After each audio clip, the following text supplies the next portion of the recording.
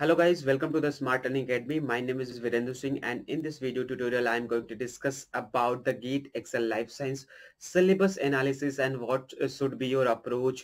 कैसे आपको approach करना है GATE Excel Life Sciences के लिए बात करूँ तो ठीक है. So once again very welcome to the Smart Learning Academy. Now अगर पेपर जनरल पेपर की बात करें तो 3 घंटे का पेपर होता है. 65 क्वेश्चन आपसे पूछे जाते हैं. 3 घंटे का पेपर है, 65 क्वेश्चन पूछे जाते हैं. नंबर आपको मिलता है. 2 तरीके के क्वेश्चन पूछे जाते हैं. इसमें एक मल्टीपल चॉइस क्वेश्चंस होते हैं और एक न्यूमेरिकल आंसर टाइप क्वेश्चंस होते हैं जिसमें आपको डेटा इनपुट करना होता है. 1 मार्क्स के क्वेश्चंस के लिए सही अगर आपने आंसर दिया तो आपको 1 नंबर मिलते हैं, लेकिन गलत करने पे आपके 1/3 मार्क्स डिडक्ट कर लिए जाते हैं. और 2 नंबर के क्वेश्चंस के लिए आपको 2 नंबर मिलते हैं सही करने के लिए, और 2/3 मार्क्स डिडक्ट कर लिए जाते हैं अगर आप गलत करते हैं. यहाँ पे अगर किसी क्वेश्चंस को आप अटेम्प्ट नहीं करते तो आपको 0 मार्क्स मिलते हैं. And there is no negative marking for the net type of question. जितने भी न्यूमेरिकल आंसर टाइप क्वेश्चंस होते हैं उनकी कोई भी नेगेटिव मार्किंग नहीं होती. सो गाइस एक बार फिर से मैं आपको बता दूं कि जब भी क्वेश्चंस पूछे जाए अपने आपको नेट को तो सॉल्व करके आंसर पुट करना ही करना है. इसके लिए कुछ टिप्स और ट्रिक्स दूंगा मैं आपको, ठीक है, इस वीडियो सेशन में. सो दिस क्वेश्चन पेपर की बात करूं तो ये अगर 2020 की बात करूं, यहाँ पे 2020 है जो कि 3 सेक्शंस करते हैं. एक आपका एप्टीट्यूड, एक केमिस्ट्री, एक सब्जेक्ट वाइज. नाउ 5 क्वेश्चंस जो होते हैं आपके एप्टीट्यूड 1 मार्क के, 2 मार्क्स के 5 क्वेश्चंस, टोटल 15 मार्क्स जो होता है वो एप्टीट्यूड है. 5 क्वेश्चंस 1 मार्क के होते हैं केमिस्ट्री में, और 10 क्वेश्चन जो होते हैं वो 2 मार्क्स के होते हैं केमिस्ट्री में. तो 25 क्वेश्चन केमिस्ट्री कवर अप करता है. उसके साथ आपके 5 सेक्शंस होते हैं IJKLM. आई मतलब बायोकेमिस्ट्री, जे मतलब बॉटनी, के मतलब microbiology, zoology and food technology.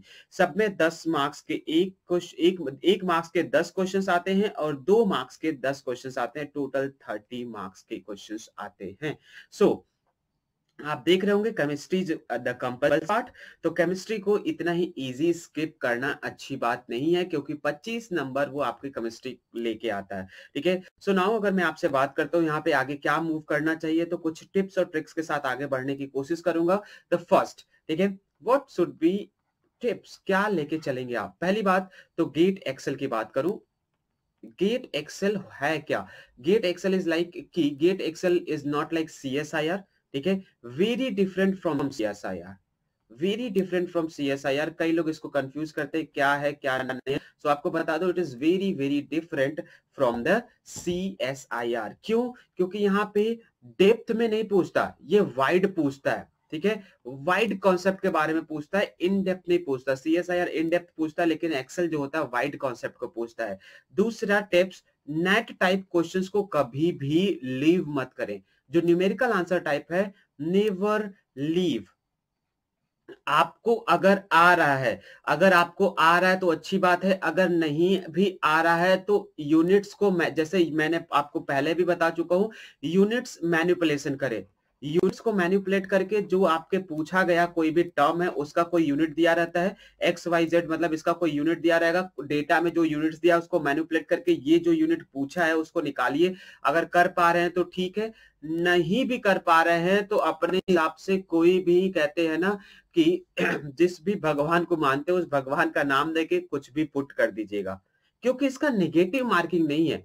There is no negative marking. अगर आपकी किस्मत थोड़ी अच्छी हुई और उस रेंज में जिसमें क्वेश्चन आंसर आप पुट कर रहे हो आ गया या गलती से हो गया तो आपके आंसर बन जाने वाले. लॉस तो कुछ नहीं है ना. तो ये भी कर सकते. नहीं भी आ रहा है तो वो कुछ भी, कहते हैं कि हर हर महादेव करके आप पुट कर सकते हो. नाउ अगर मैं बात करता हूं कि इसके अलावा सबसे बड़ी जो प्रॉब्लम होती है कि भैया जो केमिस्ट्री, कई लोग कहते हैं केमिस्ट्री हम स्किप कर दे रहे हैं क्योंकि हमने कभी पढ़ी नहीं है. आपने 11th 12th में केमिस्ट्री नहीं पढ़ी? आपने 11th 12th में केमिस्ट्री पढ़ी है कि नहीं पढ़ी है? बिल्कुल पढ़ी है आपने 11th 12th में केमिस्ट्री. और यहां पे भी वही केमिस्ट्री पूछी जाती है. BSc लेवल की केमिस्ट्री नहीं पूछी जाती सर, या MSc लेवल की नहीं पूछी जाती मैम. जस्ट जो पूछा जाता है वो पूछा जाता है आपका 11th एंड 12th लेवल. पढ़ना कहां से? NCERT, ठीक है. पढ़ना कहां एनसीईआरटी से पढ़ना है, सिंपल एनसीईआरटी से पढ़ना है कुछ सेलेक्टेड टॉपिक्स को, नॉट ऑल टॉपिक्स, कुछ सेलेक्टेड टॉपिक्स। वो सेलेक्टेड टॉपिक्स क्या होने चाहिए वो भी मैं बताऊंगा आपको अभी कुछ देर में। नाउ इसके बाद सेक्शन आता है कि यहाँ पे 4-5 सेक्शन थे, IJKLM। फूड टेक्नोलॉजी बहुत ही कम लोग लेते हैं, जो जिनका बैकग्राउंड ही फूड बायोटेक्नोलॉजी या टेक्नोलॉजी से वो लोग ऑप्ट करते हैं इसको।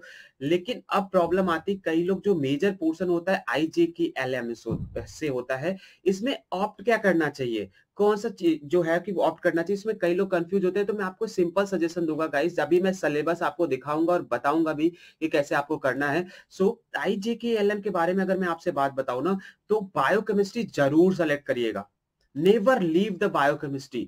क्यों? क्योंकि उसका रीजन अभी सिलेबस में बताऊंगा कि इसका कम से कम 70% रीजन आपके जूलॉजी से मैच करता है, एल से, और इसका कम से कम 30% आपके माइक्रो से मैच करता है, 30% आपके बॉटनी से करता है। सो अगर आपने बायोकेमिस्ट्री के अलावा कोई भी सब्जेक्ट ले रहे हो, और मैं सबसे बेस्ट कॉम्बिनेशन बताता हूं, बायोकेमिस्ट्री के साथ zoology is the best combination, biochemistry के साथ botany is the second best combination, and biochemistry के साथ microbiology is the third combination.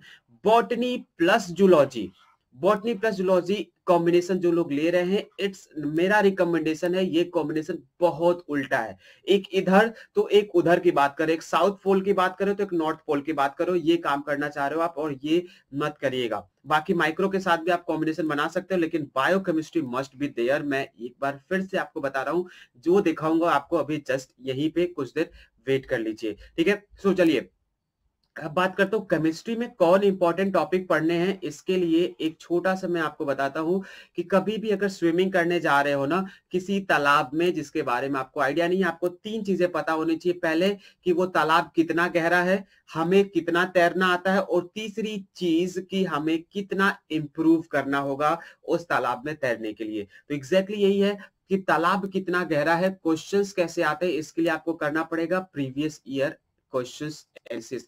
सबसे ज्यादा बता दे रहा हूं, सबसे मोस्ट इंपॉर्टेंट पार्ट जो होता है गेट एग्जाम में, चाहे वो एक्सेल बीटी व्हाटएवर एग्जाम हो, उसमें सबसे ज्यादा इंपॉर्टेंट जो होता है वो होता है प्रैक्टिस। कहते हैं practice makes man perfect, and जब तक गेट एग्जाम में प्रैक्टिस नहीं किया तब तक कुछ नहीं किया मेरे यार। प्रैक्टिस करिए, जितना हो सके उतना प्रैक्टिस करिए। कहां से प्रैक्टिस करना है वो भी मैं बताऊंगा आपको कि कहां कहां से प्रैक्टिस करना है। सबसे पहली जगह है जो प्रैक्टिस करने की, वो है प्रीवियस ईयर पेपर।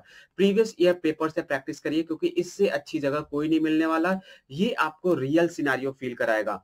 मैं एक बार फिर से बता रहा हूं, कम से कम आपके पास 1 महीना बचा हुआ है, और 2019 से लेके 2010 तक, एटलीस्ट 2010 तक, इतने इसके क्वेश्चन जो भी सेक्शन आप ऑप्ट कर रहे हो, इसके क्वेश्चन जो हैं वो रट जाने चाहिए। एक तरीके से रट जाना मतलब कौन से टॉपिक से आया है वो पता होना चाहिए, ठीक है। क्योंकि अगर इतना भी करना, तो मैं आपको गारंटी दे सकता हूं guys, I have prepared already, you know me about कि वहां मैंने क्या क्या किया हुआ है। तो मैं आपको अपने पर्सनल एक्सपीरियंस से बता रहा हूं, अगर इतना कर गए तो 30 नंबर के क्वेश्चंस, 30 मार्क्स के क्वेश्चंस, 30 नंबर के क्वेश्चन आपको इसी प्रीवियस ईयर पेपर से मिल जाएगा। जब 30 मार्क्स का क्वेश्चन वहां से मिल जाएगा, तो पास होने के लिए आपको पता है गेट में 30 से 40 नंबर ही तो चाहिए होता है। ये सीएसआई की तरह 60% नहीं होता, इसमें 40 ही होता है, 30-40 नंबर ही कट ऑफ जाता है। तो 30 नंबर तो आपको इसी प्रीवियस ईयर से मिल जाएगा अगर आपने ढंग से प्रैक्टिस किया। अगेन केमिस्ट्री के लिए वही प्रीवियस ईयर पेपर से इंपॉर्टेंट टॉपिक्स को लिख लीजिए जो फ्रीक्वेंट आ रहे हैं, इन्हीं को सॉल्व करिए, इंपॉर्टेंट टॉपिक्स को लिखिए, और इंपॉर्टेंट टॉपिक्स को एनसीईआरटी से रीड कर लीजिए। क्या है ये आप लोग अच्छे से जानते होंगे, NCERT is very standard books for the 11th and 12th CBSE board, ठीक है। सीबीएसई बोर्ड में इसको यूज किया जाता है। These are the some syllabus जिसके बारे में बात कर रहा हूँ। Atomic structure, periodicity, structure bonding, इसमें कई जगह जगह पे क्वेश्चन आते हैं, जैसे वीएसपीआर थ्योरी, कुछ एटॉमिक स्ट्रक्चर से आता है, कुछ आपके ज्यादातर जो क्वेश्चंस आते हैं वो यहाँ पे कुछ एलिमेंटल जो एसपीडीएफ एलिमेंट्स है उनकी क्या क्या अलग अलग प्रॉपर्टी होती है, इससे आपको पता होना चाहिए। इक्विलिब्रिया से क्वेश्चन आएगा ही आएगा, रिएक्शन काइनेटिक्स से क्वेश्चन आएगा, क्यों? क्योंकि इसका रोल होता है लाइफ साइंस में, एंजाइम काइनेटिक्स में। इलेक्ट्रोकेमिस्ट्री से बिल्कुल आता है क्वेश्चन, क्यों? क्योंकि इसका भी रोल होता है पीएच कॉन्सेप्ट इन सब चीजों में। रिएक्शन काइनेटिक्स जैसा कि rate constant, order of the reaction, molecularity, activation energy, इन सब से भी क्वेश्चन आता है। और उसके बाद थर्मोडायनेमिक्स क्यों नहीं आएगा? बायो एनर्जेटिक्स तो पार्ट है लाइफ साइंस का, तो बिल्कुल यहाँ से आएगा। जैसे इंटरनल एनर्जी क्या है, गिब्स फ्री एनर्जी क्या है, इंट्रोपी क्या है, ये सारी चीजें पूछी जाती है। और कुछ ऑर्गेनिक में जैसे कि SN1 SN2 E1 E2 reaction, इसको तो जरूर पढ़ लीजिएगा।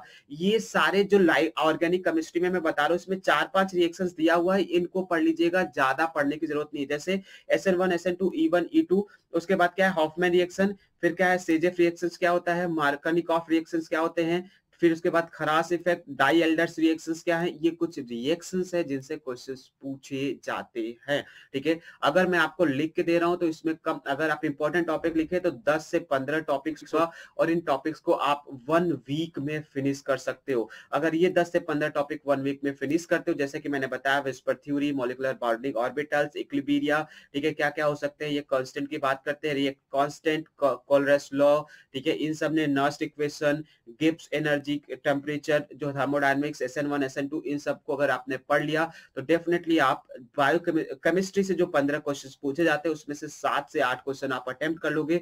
अगर 7 से 8 अटेम्प्ट करते हो तो डेफिनेटली आपको 15 नंबर तक दे के जा सकता है आराम से, ठीक है। सो दिस इज कि ये आप बहुत जरूरी होता है, केमिस्ट्री को लीव करने का बिल्कुल मत सोचिएगा। केमिस्ट्री लीव करेंगे तो अपने पैर पे कुल्हाड़ी मारेंगे ना।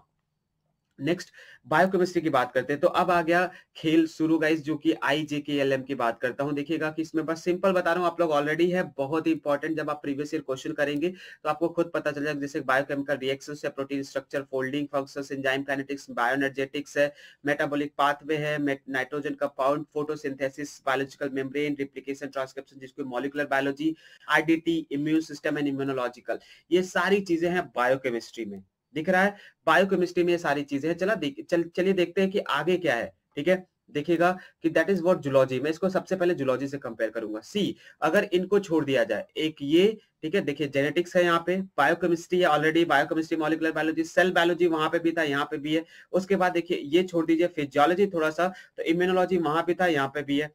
इसके बाद that is what developmental, ecology, animal behaviour, ये कुछ चीजें एक्स्ट्रा पढ़, आप देख लो कि इतना पोर्शन आपका ऑलरेडी कवर अप है सर। अगर इतना आप ऑलरेडी पढ़ रहे हो बायोकेमिस्ट्री से, तो वो जूलॉजी में पढ़ने की जरूरत नहीं है, तो आपको बहुत कम पोर्शन बच जाता है सिर्फ जूलॉजी में पढ़ने के लिए। That's why biochemistry and zoology is the best combination, ठीक है, फॉर गेट एक्सेल। उसके अलावा अगर मैं बात करूं तो सी द माइक्रोबायोलॉजी, इसमें कुछ हिस्टोरिकल पर्सपेक्टिव होते हैं जो कि कभी कभी पूछे जाते हैं। उसके बाद देखिए cell structure and function, cytology वहां पे भी है।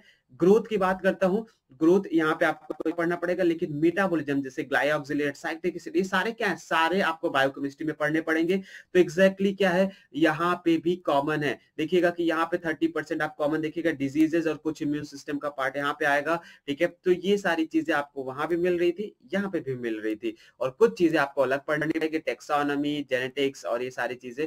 तो आपको अब देखेंगे यहाँ पे भी 40% सिमिलरिटी मिलेगी बायोकेमिस्ट्री विथ माइक्रोबायोलॉजी, ठीक है। अब मैं बात करता हूँ बॉटनी के ऊपर, जरा सा देखिएगा।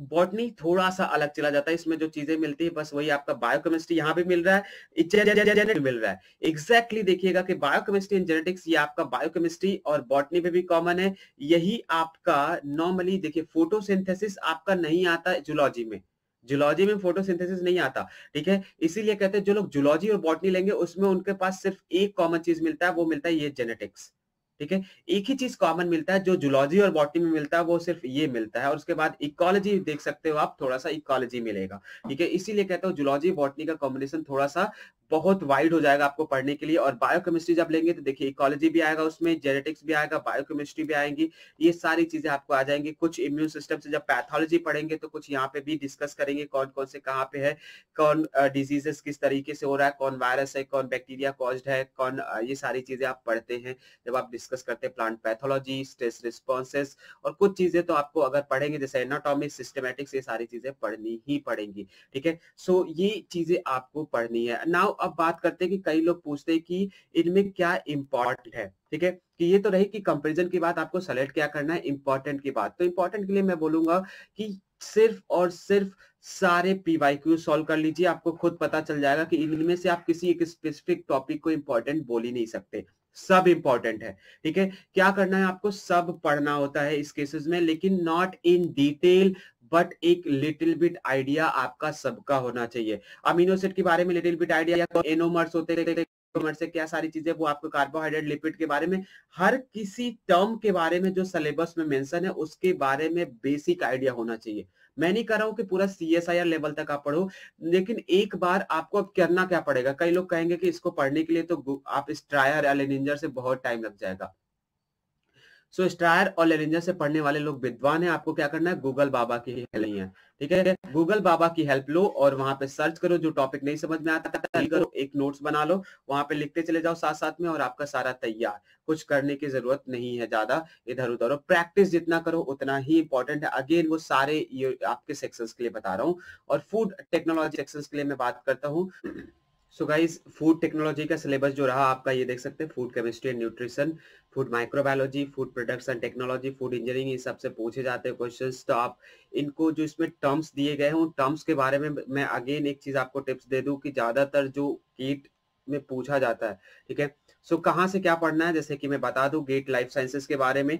गेट लाइफ साइंस के बारे में आपको एनसीईआरटी से पढ़ना है। बायोकेमिस्ट्री आप स्टायर लेनिंजर कोई भी फॉलो कर सकते हैं, ये लिंक दिया हुआ है, आप इसके थ्रू टाइप करके भी जा सकते हैं, या आप डिस्क्रिप्शन में जा सकते हैं, या वेबसाइट पे जा सकते हैं स्मार्ट लर्निंग एकेडमी पे, वहां पे भी ये चीजें मिल सकती हैं। बॉटनी आपको तेज एंड जीगर फॉलो करना पड़ेगा। माइक्रोबायोलॉजी के लिए आप प्रेस्कॉट फॉलो करिए। जूलॉजी के लिए आप गार्डनर, जूलॉजी के लिए आप क्या कर सकते हैं, वंडर की ह्यूमन फिजियोलॉजी यूज कर सकते हैं, या zoology by the Miller and हार्डले use कर सकते हैं।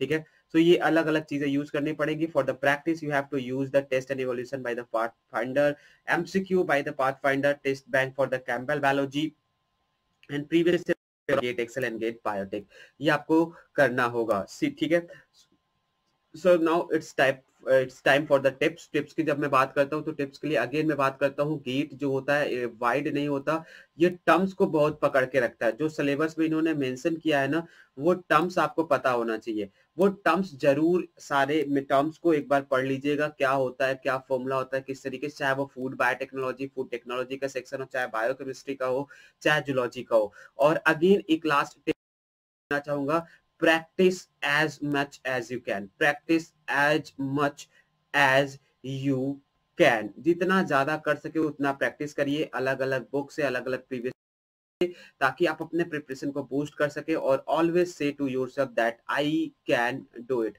So guys, thank you so much for watching this video. Next video में मैं आपको ये बताऊंगा कि आपका 1 मंथ प्लान क्या होना चाहिए, CSIR लाइफ गेट।